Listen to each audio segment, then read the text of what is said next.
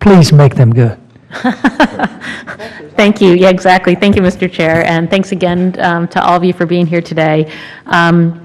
I was interested to read in Mr. Tonemaker's testimony. He said direct marketing drives every planting decision on the farm.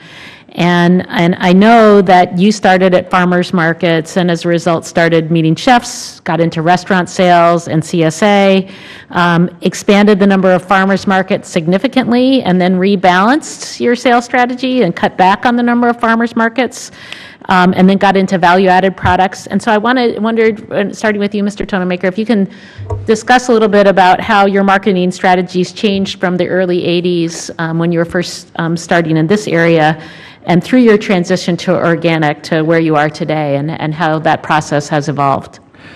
Well, like we said in the testimony, that the indirect wholesale system kind of failed us in the fact that there was no real incentive for the wholesale distribution to provide good returns to the farmer. The farmer, as is right now, retains ownership of the fruit all the way to the grocery store when the person buys it. Yet we have all the wholesalers get all the money out first. So essentially we send the fruit to the warehouse, and then they take all the money that's selling and the distribution. All those guys get their money out. Whatever's left over, the farmer gets. So we changed to going direct market to the restaurants so that we could keep that, like to say, to keep the part of the carcass back on the farm. We started the farmers markets, and we were able to meet the chefs and started developing our outreach and realized that these guys wanted specific things they couldn't get on a regular basis, and then we expanded. Right now we grow about 300 varieties of peppers. We have 16 varieties of sweet cherries. We're adding a few more so we could extend our growing season, and that way we harvest cherries for about a month and a half. We grow about 48 kinds of peaches, so we start picking in early July and pick all the way into late September, just to make it so we could direct market a longer period of time and keep our farm going. We transitioned to organic, started in 1997. We were fully organic in 2003 in our farm in Eastern Washington, and we're hoping to certify organic in our farm in Woodinville this spring, with the idea that it was a good niche for us. Not that my grandmother lived to be 100 years old when we were a conventional farm, and she died in 2003. So we really have, there's nothing we don't like they said, we don't want to combat either times farming methods. There's definitely pros and cons for each, but with us and our direct marketing, a lot of the chefs were looking for it and asking for it, and it's just worked out well in our situation with direct contact with the consumer to be able to certify organic. And that's helped us in our wholesale sales with selling to Treetop, which is a major juice producer in Washington. They're a co-op, and routinely we get returns with juice quality or peeler apples, which essentially cut up for apple pie fillings and things, of a higher return than we would for fresh market fruit.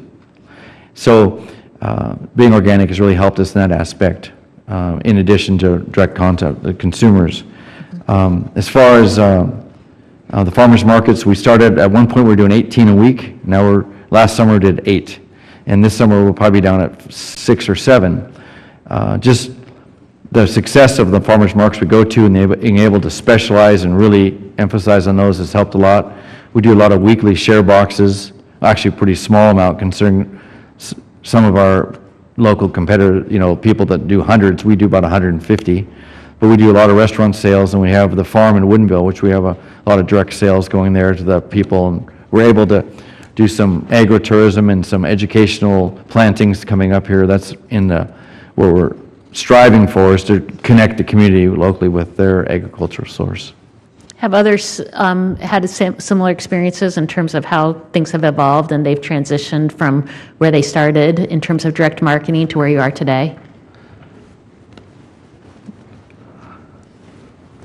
Go ahead. Well, we started again in terms of, we have a very small, our pastured poultry business, and we've only been in business for 3 full years, so we're very short. But for us, the opportunity has been largely in restaurants and farm stores and institutions. And that, to us, again, we're in a part of the country where there is a lot of, a huge number of farmers markets. I would echo some of the challenges that Mr. Eilers has mentioned in terms of farmers markets, and that does, it has presented challenges and opportunities. But for us, we've seen the real growth in farm stores and in institutions. Thank you. My time's expired. I yield back, Mr. Chair. Thank you, Ms. DelBene. Now